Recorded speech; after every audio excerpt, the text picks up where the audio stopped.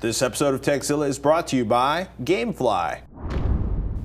I'm Patrick Norton. I'm Veronica Belmont. I don't know why I'm laughing. I have no idea why either. I don't know. It's the cats were having a wild rumpus last night at 4 a.m., so I'm a little giddy today. I know how that goes. Oh my goodness. Yeah, I love the cats. They gotta just stop what they were doing. Fighting at 4 a.m. I'll speak to them. Thank you. I appreciate that. You speak cat. I do. I'm a cat whisperer. Cat whisperer. Welcome to Tekzilla, hands-on reviews of the latest tech and how to make the most out of the gear you've already got. Yes, whether you're a beginner tech support for your friends and family, if you've got a question about tech, or why I'm hungry for the Hunger Games, we've got an answer for you. And if we don't, we'll track down someone who does. Yeah, I'm a little behind. I'm not seeing it until the show comes out Tuesday. I'm seeing it Tuesday night. I'll see it when it comes out on iTunes or Blu-ray. Actually. Yeah.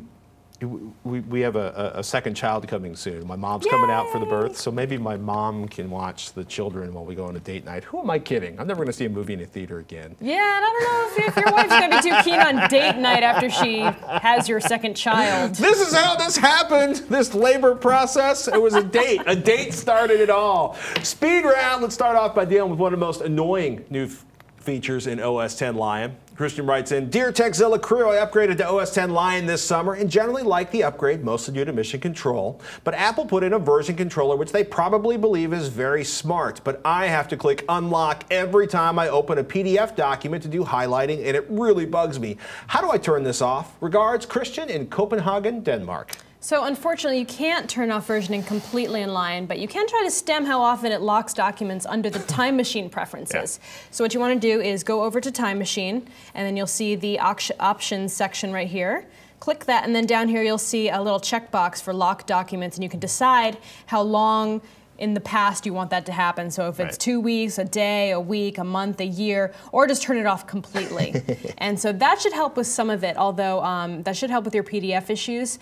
But people have been trying to figure out how to turn off versioning completely. There doesn't seem to be a really safe, like secure way to do it just yet without really screwing stuff up. If you guys know, let us know for sure, but I haven't been able to find anything. I want to know the genius that decided, like, you know, save as, we're moving beyond that. Yeah. I use save as every single Me too. I miss that so much. It drives me crazy. Yeah. And it drives me crazy. Drives me crazy. Thank you for bringing this back to my attention, because it had been something that had been really annoying me, but I hadn't really actively thought about how to fix or how to look into fixing it. And so then when I found this answer, I was like, yeah, I'm doing that. In fact, I'm going to do it right now.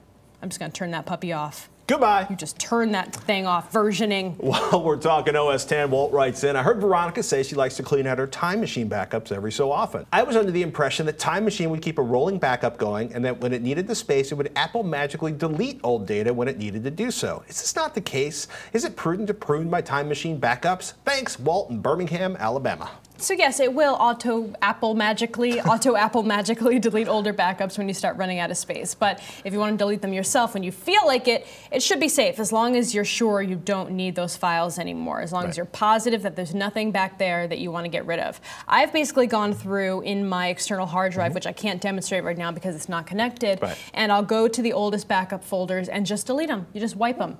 And that feels really dangerous, but I have never had trouble doing that. But if you want to go back and actually do specific files or specific folders, it's pretty easy. So what you do is you go into Time Machine, and then you click on the folder you want to do, and then you can right-click on it. It's the moving background that makes me sneaker. There you go. And then you can do delete all backups of desktop, or delete all backups of whatever. Or you can pick a specific file. So I have this picture of Gary Oldman on my desktop. Don't ask why. You can delete all backups of Gary Oldman if you want to. Whoa. So there's a pretty easy way of being very specific about what you want to delete, or if you want to specifically delete a certain folder from your Time Machine backups, it's easy to do. I tend to just do the bulk answer. Make it all go away. Make it all go away. Gamefly, it's the largest online video game rental service. They have an amazing selection, over 7,000 new and classic titles across all consoles and handhelds. Whether it's an old favorite you want to replay or the latest release, Gamefly's got it.